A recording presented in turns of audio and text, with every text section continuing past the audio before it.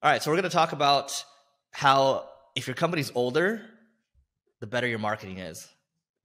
Most people believe the way you grow a business through marketing is you do SEO, you do social media, you end up doing a lot of branded campaigns, and just over time through paid advertising and all these channels combined, you end up creating a big business. What's funny is we work with a lot of enterprise businesses, Eric, and a lot of Fortune 1000 companies. Do you know where they get majority of their business from, Eric? If you had to take a guess, what marketing channel? Enterprise companies? B2B, B2C, just Fortune 1000 Sales, companies. Okay, outside of sales, but what marketing channel specifically is helping them generate their most revenue? brand. Yes, and they got their brand from just being in business for a very long time.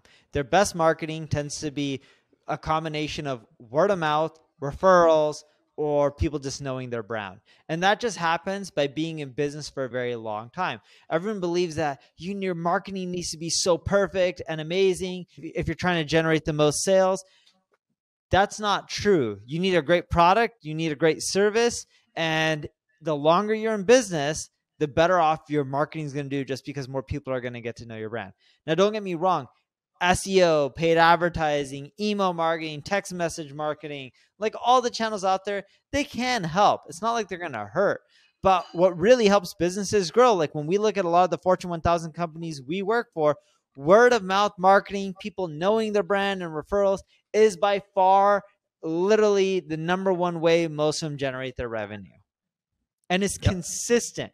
Good economy, bad economy, B2B, B2C, doesn't matter. That typically is their best form of marketing.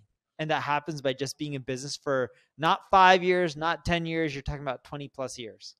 You know what's interesting, Neil? I was actually just having this conversation with a friend yesterday, and I do believe now his company could potentially sell for billions if he decides to sell, but it took him time to get there. And so what I mean by that is he shared another story where his friend sold his company for about, let's just call it $200 million or so.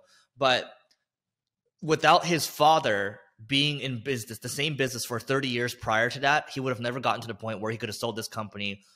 His father just gave him the business, and then he took it over for maybe 5-10 years or so. And so 40 years basically cranking away in business, and he had a great outcome.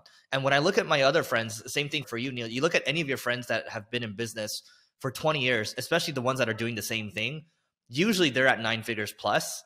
And a lot of these businesses are beyond that, right? We're talking 10 figures, right? In terms of the value of the company. And so the key thing is not even just with marketing, but with business, the longer you stay in business, the more you learn, the more you stay focused, the more you lock in, and the more you build something that has higher enterprise value.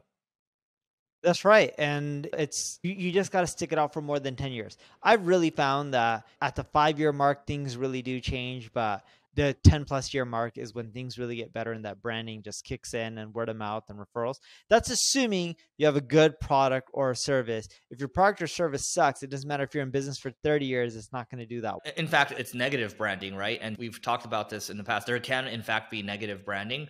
But key thing here is when we talk about the concept of thinking in decades, it very much applies here, not even just for business, but for marketing. The longer your business can stay in business and do a good job for your customers, the easier your marketing is going to be. And the more marketing channels open up to you, like the branding. So when you go to Formula One, you see a Rolex there, a Ramco, because they're freaking huge, right?